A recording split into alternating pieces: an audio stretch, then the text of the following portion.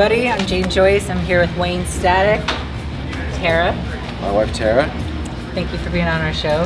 Thanks, man. Thanks for having me. So we were just talking about life energy. You have a lot of life energy in your music. You put out a lot of passionate music over the years. I grew up listening to your music.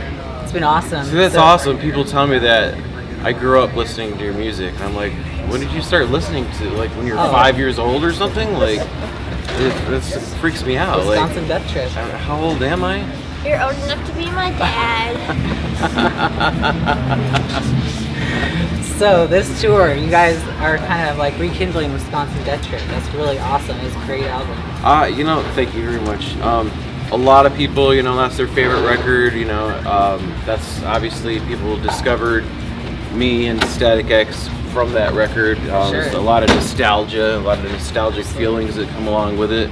I don't know where Tera ran off to, but she's getting her baby cakes. She's making her birthday. And there's a lot of really great songs on that album, like on the back side of the album, that I never get to play. And my fan, because I have so much material I have to cover during a normal show. I have, I believe, 8 studio records, and I have to try to cover all of them in 70 minutes on a normal tour. And I just can't play all the crazy songs on on Seagulation and Fix and Stem and all.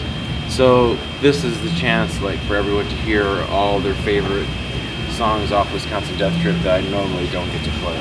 I love it. That's a great way to do it. Yeah. So what's the plans for Pighammer in the future? Are you going to be kind of doing a second album? I'm going to do another album. I was going to try to get it out this year, but then we decided to really ramp up the Wisconsin Death Trip tour and take that as far as we can go, and we're pretty much booked solid through October right now, so it doesn't leave much room for finishing my record. But next year I'm going to have the Just Say No policy to touring, and next year I'm really going to focus hard on getting a new record out, because I really like to do it every couple of years, and it's been too long. It's already been over 3 years or something. So yeah, I mean, you put out so much good music though. It's like you kind of need a little grace period there. So yeah, you do. That is true. You do need time to live and experience life between making records. Otherwise, there's no soul or no life in the record. Have you done that at all? I don't know. Life's been really crazy lately, that's for sure. But we're having a good time anyway, and I'm just totally digging this tour. Tonight's the first night. I'm really excited to get up there and play some of the old songs, and it kind of makes me feel young again, and brings back all the feelings of when I was, young and hopeful and not an old pessimist like I am now. Somehow I don't believe that's true. So let me ask you a question. I heard a rumor. Are you vegetarian? Is that true? Yes, I do eat fish, and I eat cheese. I eat eggs.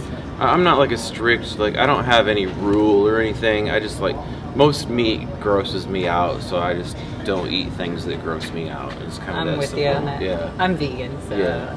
I saw that. I'm like, no way. That's I tried awesome. to go all the way with it, and completely cut out all dairy and everything, and it was hard. Yeah, it's a challenge. It was really hard to eat and stay healthy.